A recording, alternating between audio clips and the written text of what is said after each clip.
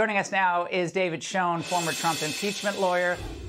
David, hearing arraignment and former president together in the same sentence, I mean, I'm not at all surprised about this because I do believe they will do anything in their power to stop Donald Trump from having the possibility of being the GOP nominee and defeating Joe Biden or whoever the Democrat nominee is. So this doesn't surprise me at all. But how far out over his skis is Bragg on the legal aspect of this? Any American who even considers the idea that Mr. Bragg could indict President Trump ought to be outraged. It's a strike at the rule of law. It's a strike at our Constitution. And the fact that anyone could be talking about an indictment or an arraignment after Bob Costello's testimony today is even more than outrageous. The grand jury had to hear exculpatory and impeachment evidence. The prosecutor had an obligation to present that. Until Bob Costello testified today, they hadn't heard that. Bob Costello's testimony is qualitatively and materially different from anything they've heard. Cohen spoke to him as a lawyer. Bob Costello has 330 email exchanges.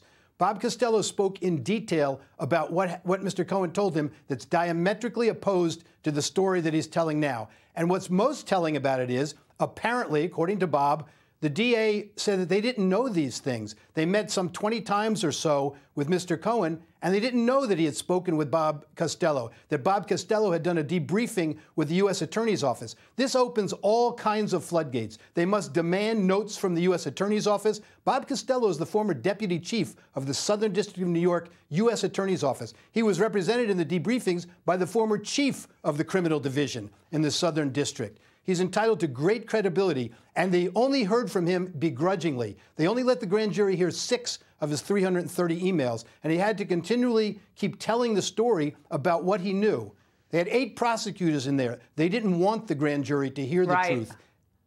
They didn't want to hear from him at all. He volunteered to go into the grand jury, and this was at the 11th hour, apparently. I mean, first it was former President Trump's going to be arraigned tomorrow, or indicted tomorrow. Now they're pushing it off till next week. It seems like they're enjoying this, the drag out of this. Again, more distraction from Biden's failures across the board.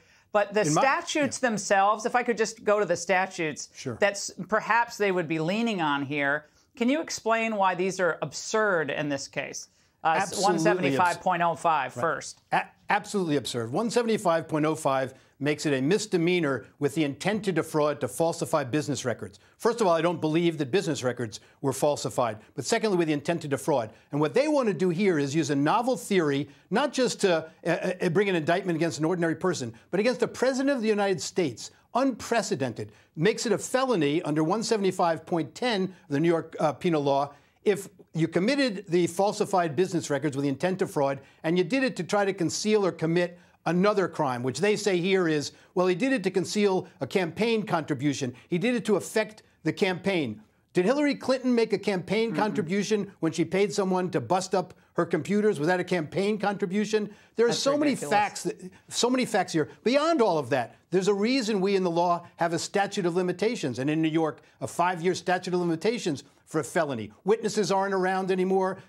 People's stories change and all that. These allegations are more than 7 years old. They were reviewed and rejected by the Southern District of New York, most prominent office in the country, by the Federal Election Commission. So why Mr. Bragg now? Because President Trump is up in the polls? Because Mr. Bragg campaigned on an anti-Trump, I'm going to get Trump campaign since 2021? Well, I'll tell you what. I'll tell you what he's doing.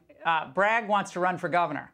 That's what I believe. I think this is about Bragg and his future in politics. He's the first African-American in this role, and I think he wants to take this all the way to the governor's mansion. That's what I think this is about. Maybe, who knows, run for president someday. It's all about him. Bob Costello today gave him an out to save face once and for all and back off of this and say, we didn't know these things. Now that we know them, we cannot go forward with Michael Cohen as the key to this case. Yeah, they're too far in. I don't think they're going to back off, but maybe I'm wrong. David, thank you. Hey, Sean Hannity here. Hey, click here to subscribe to Fox News YouTube page and catch our hottest interviews and most compelling analysis. You will not get it anywhere else.